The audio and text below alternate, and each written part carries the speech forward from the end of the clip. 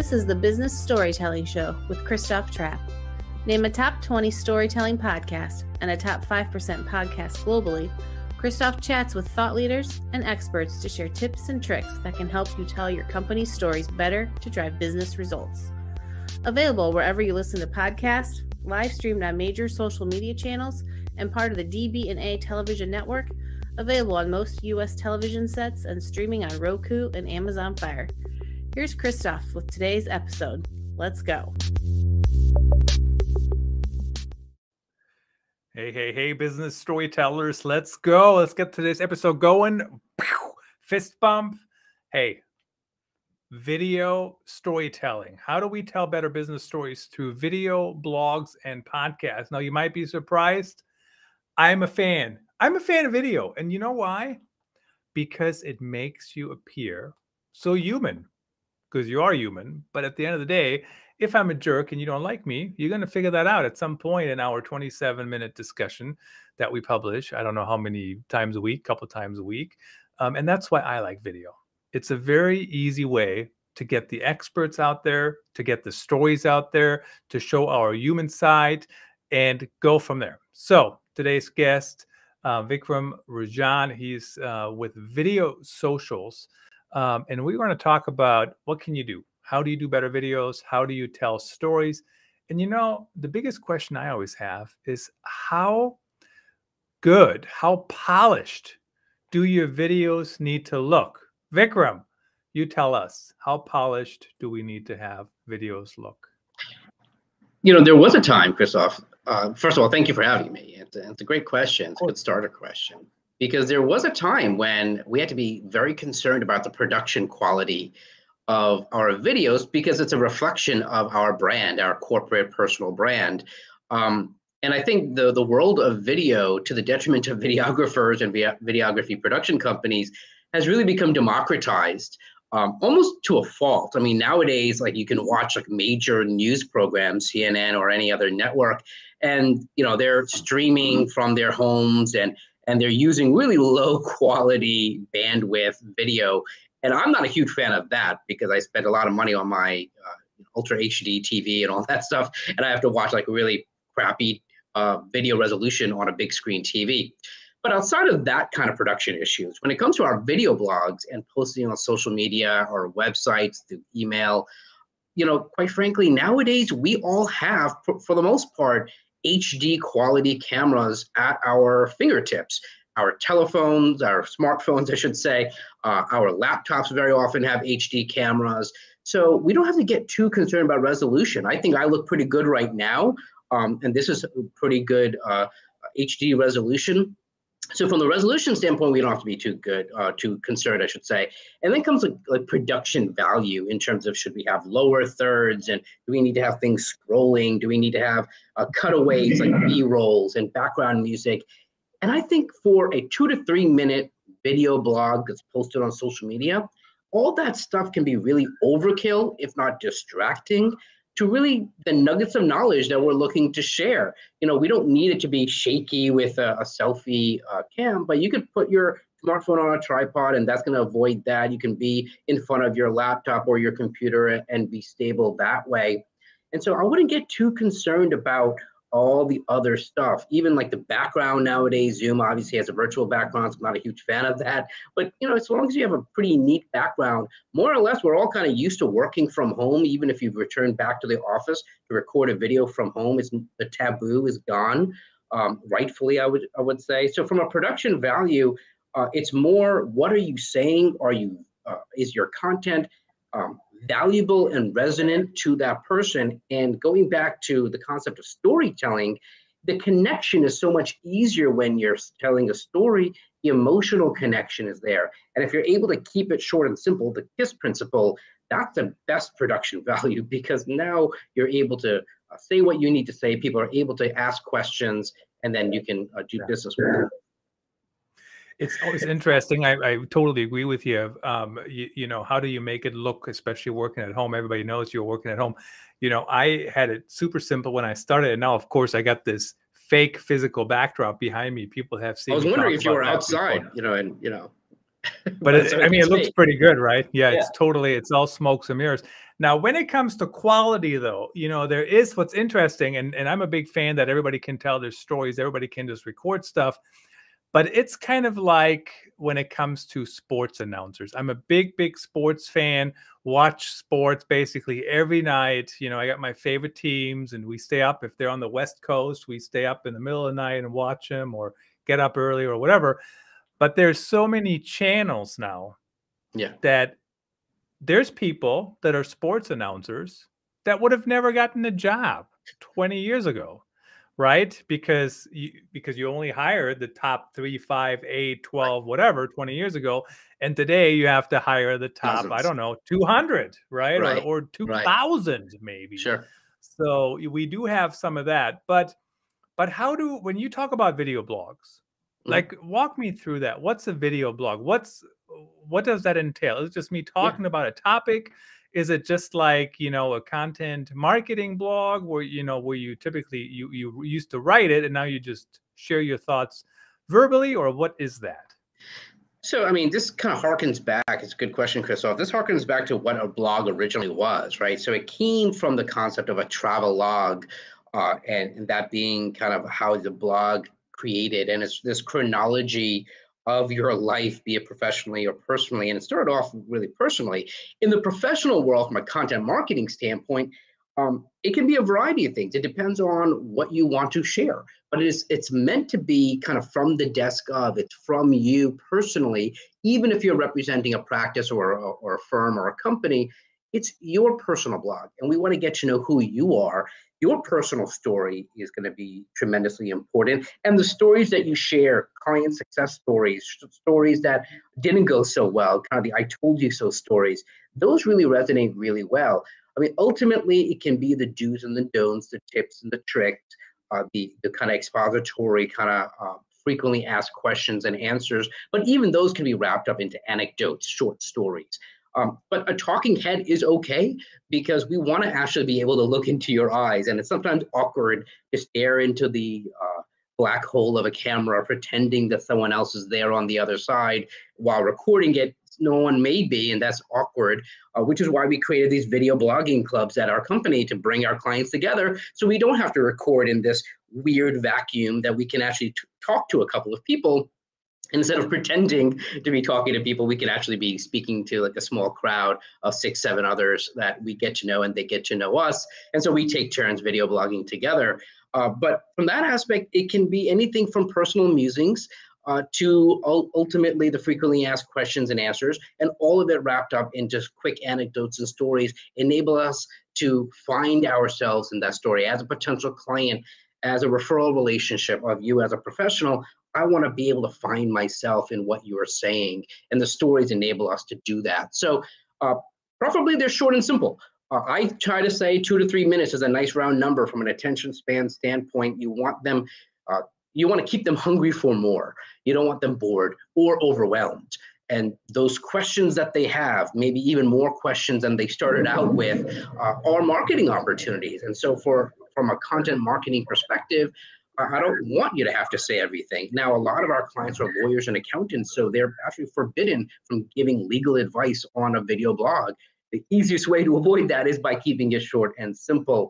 And it's a great way, it's snackable content, so to speak, while you're scrolling on LinkedIn, Facebook, etc. These are geared for the quick type of posts.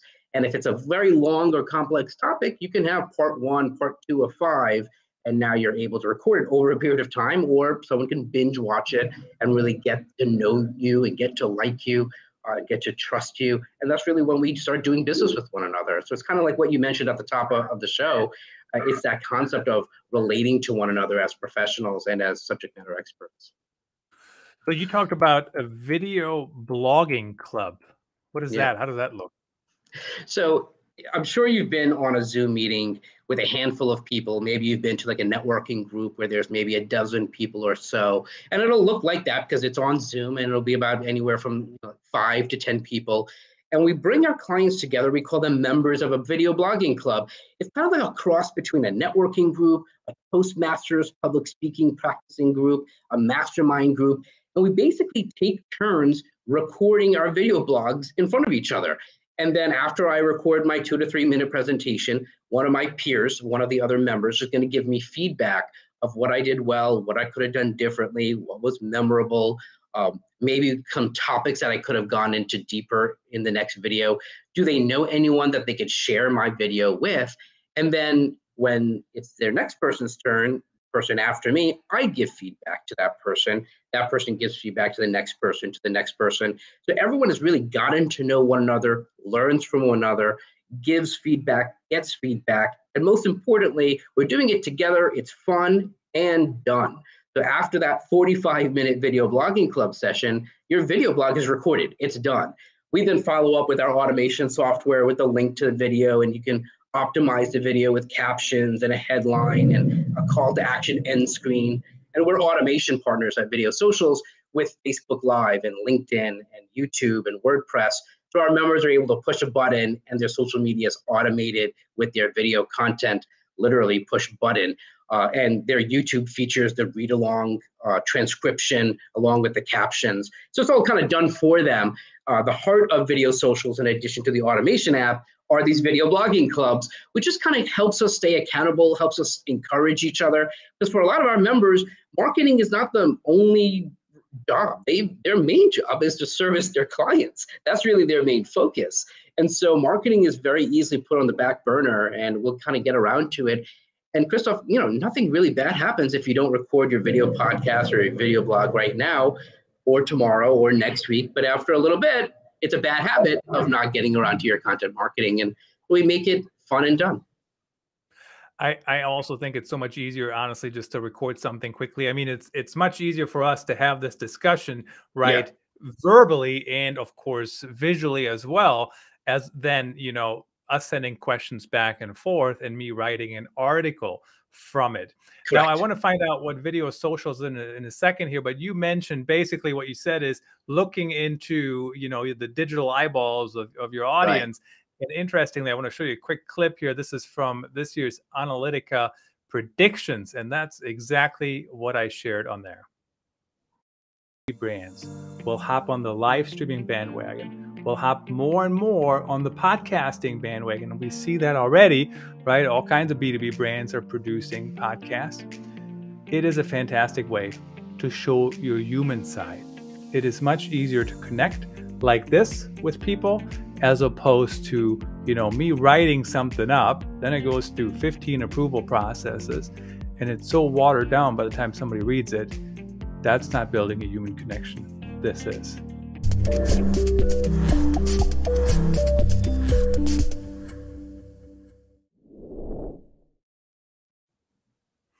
So that just reminded me your comment about my prediction and my partnership there with Analytica.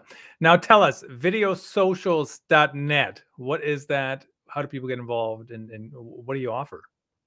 Sure. Yeah, it's really for those of us who know we need to have our own video blogs. We know we ought to be having a video podcast. We know storytelling is the key of being influential in our sales and marketing. And very similar to what you literally just said, we have another aspect of our company. It's how we started, called phone blogging.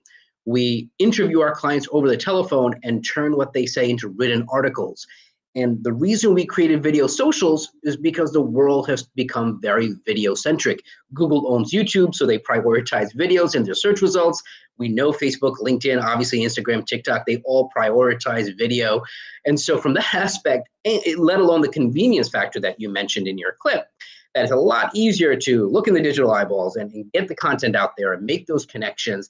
And then when we start interviewing others, it becomes even that much more powerful, because the more you interview others as a video podcast, you're now creating relationships of people who want to share your content with others. First off, I'm looking forward to sharing this episode to my social media, to my circle of influence, for more people to get to know you through me.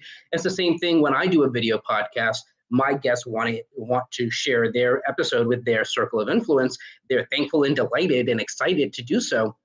It's the same reason why so many of our members at Video Socials have their own live streams, their own video interview podcasts, their own even audio podcast, so that it's an opportunity for them to turn their networking of one-on-one, getting to know potential clients, getting to know referral relationships, but doing it under the auspices, if you will, of a show, a video interview podcast, Now they're creating video content, they're creating shareable content, they're being positioned as a thought leader while interviewing other subject matter experts. So from that aspect, all that starts really at the Video Blogging Club. So if anyone happens to be maybe a little reticent or nervous or shy or wondering how they're going to put it into 2 to 3 minute topics, well, that's what the Video Blogging Clubs help. A lot of our members who have the longer form video podcast around 27 minutes or half an hour, they come onto the Video Blogging Clubs and they record their quick 2-minute promo video as a teaser to their longer form content, be it a video podcast or a written blog. And I don't want to completely discount written articles because there's still a good number of people who prefer reading over watching, which is why captions and read along is so important. Our software automates it by hooking into Alexa and Amazon's transcription engine. It's easy to quote and copy and paste someone's words in text than it is to link to a specific section of a video. But nowadays you want a combination because way more people watch the video version. It's kind of, think of it as like the best-selling book, and then the movie version comes out and the movie ends up doing a lot better in terms of box office sales. And while that's not the only barometer of success in business, it is the success factor, that it's a bigger selling factor. The movie does better, even if most people agree the movie isn't as good as the book. Nonetheless, the video version does better. And you're going to find the same thing as you create a video blog and a video podcast in addition to anything written on your website from a search engine standpoint to a social media standpoint. So I would recommend anyone watching and listening to come on to a Video Blogging Club and kind of get to know the concept of what it means to record videos together, fun and done, use automation software to automate the social media. The grunt work doesn't need to be done by you. It can be done by a robot, by our app. And then eventually we're going to start seeing the examples of a video interview podcast. Incidentally, we actually bring together our whole community of live streamers and podcasters once a month. We've been doing it one time in December. We're doing it again at the end of January. So now at the end of every month, we bring together over 100 people who interview others through a live stream or video interview podcast. And it becomes a community of us sharing and getting to know each other and getting booked on more shows because it's a great opportunity to get our brand and get our message and get our expertise out there. Fantastic tips. And, you know, I'm a firm believer in any podcast host, you have to share some of your own stories. Now, it's a fine balance because if we have a 27-minute show and I'm hogging 14 minutes and I'm sharing just my own stories for 14 minutes, Vikram, at some point you're going to say, why am I even here? I actually had, I think it was Mark Schaefer who did like 125 podcast episodes when his book came out. And he said there was one episode I was on and it was not my show. And he says, you know, for the first 10, 12 minutes, they didn't even let me get a word in. Like, why am I here? So you have to find that balance. But you need to do more than just asking questions, because otherwise, you know, why are you there? It could be anybody, right? You got to share some of your own experiences. And I think asking questions, there is a little bit of an art and science to that too. You know, let's talk about where do we put these videos? That's my next question for you. But the reason, what I want to mention quickly is one reason why we jump into a question. Here's the reason why. A lot of podcasts, you know what they do? They say, here's Vikram. Vikram, tell us, where did you grow up? How did you get to where you were today? What's your company? And there's a lot of chit chat, right? But what I want to do is get to the topic, right? Because people listen to the beginning of the show and, you know, like, let's get them in the door. And then we can tell them about your company later. We can tell them about you later. I know they can get to people will care about that, right? But we've got to get them in the door. That's why I usually like to ask a very, not very, but a little bit more edgy, maybe sometimes controversial question early on. So where should we house these videos, these video blogs? How do we get them in front of people? Where do we keep them? Well, first of all, it's where are your clients? Where are your prospective clients and your referral relationships? I mean, that's the first question. You know, it depends, right? You may not be a Facebook person per se, but your audience is, your circle of influence, your referral relationships, your clients are. Well, obviously you want to be posting your videos there. Likewise with LinkedIn, it depends if you're of the generation or your audience is of the generation of a TikTok generation. So it depends, first of all, the specific social media. definitely social media, but which social media channel. Every channel caters to a specific demographic.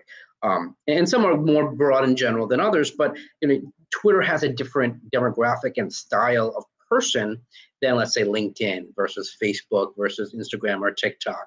I think I kind of covered the basics.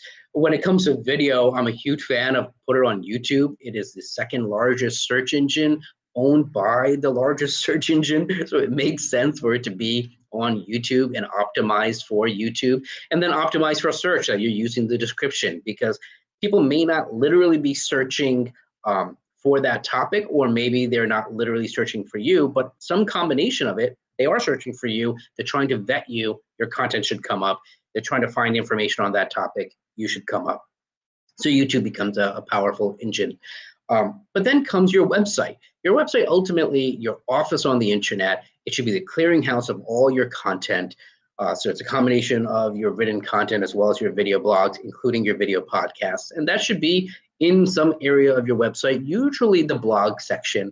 And don't forget email. Email tends to be kind of the ugly stepchild in the world of internet marketing. No one wants to talk about it, but it is still the most powerful channel. It is the most direct channel to someone. A, you should have permission. B, you don't want to be a pain in the neck about it and nagging people, but it is a direct channel that you really own. Ultimately, when you're posting on social media and you have it on your website, for me, all those roads lead back to an email list, and you're sending it by email. More people check more email more times a day, even more than checking social media. And so people have to literally log into social media in order to see you. Email, it's ubiquitous. They're going to check you out. They're going to see you. Now, there is a definitely negative. There is definitely a con with email. We're all drowning in the amount of email we're getting. And so you need to be relevant. The subject line needs to be as punchy as a newspaper headline. So that is true. But as from a channel perspective, don't forget to include your videos in your email. Now, you're not literally including the video in your email yet. That technology hasn't really come yet in a great degree, but it's a link, right? Video image with a link to that video that hopefully is an embed on your website. Keep them on your website. As much as social media is where the people are, you're looking to bring them back to your website so that people can get to know you and get to know your firm a little bit more effectively in the comfort of your website. That is your ecosystem. That is your microcosm, not social media. You want to get them off of social media as much as possible.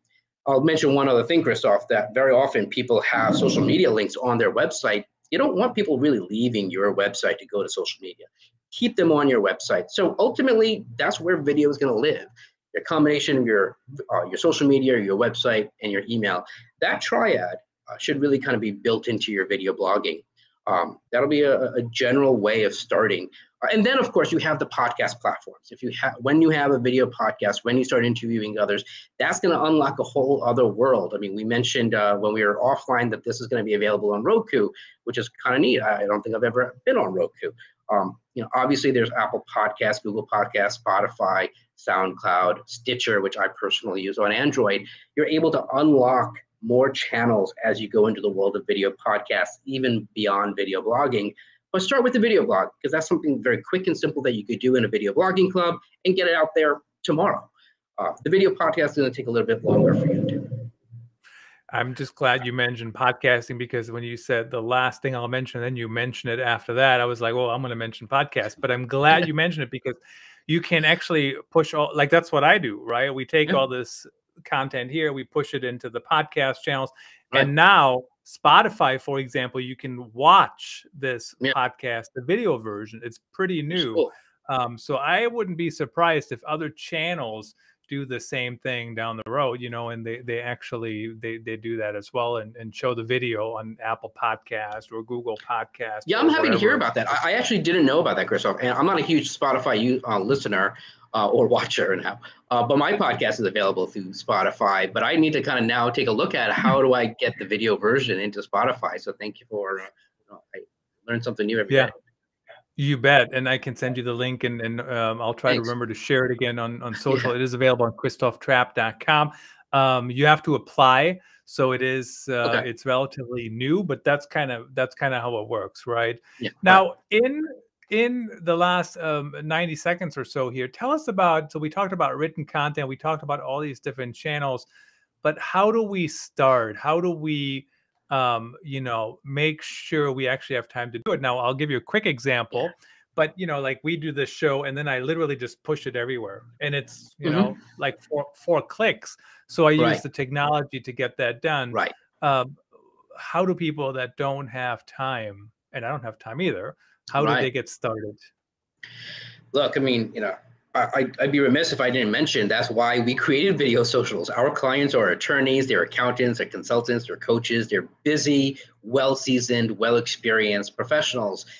They're busy in the right way. They're working and serving their clients. That's where they make money, but that's also how they impact the world. So marketing has to be an engine that is done one way or another for them. They have to be involved with their subject matter expertise, but we created our video blogging clubs and our Brander automation app for that busy professional who knows that they need to leverage technology and a team to get things done. That's well worth your time to bring on technology and bring on a team. And we want to keep it simple for our clients. We want to make it where it is push button. They show up at showtime for a video podcast. They show up at showtime for their video blog, and everything else is done for them.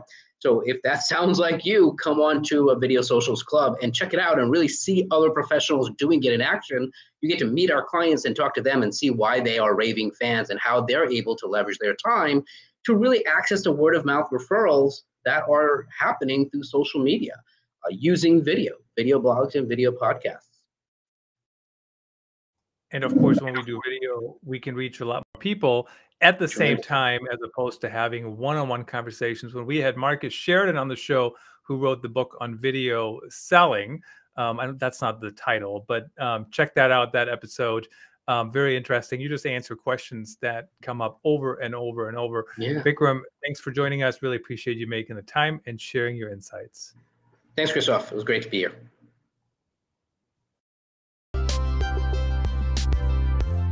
That's a wrap. Thanks for tuning in. Please rate and review our show on your favorite podcast channels. And don't forget to share this episode with your networks. We appreciate you. Until next time, let the best story